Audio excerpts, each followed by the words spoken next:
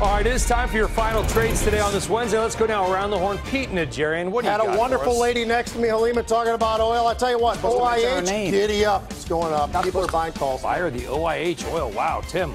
Talk Disney. Again, multiple verticals, parks, studios, and Disney Plus. I think Disney is a multiple that's going higher. How about 25 times earnings for the Mouse Little Steve. House? The House of Mouse. Steve Grasso. A play off of Pete on TJ Maxx. Let's go Raw Stars. ROST up 8.5% year to date.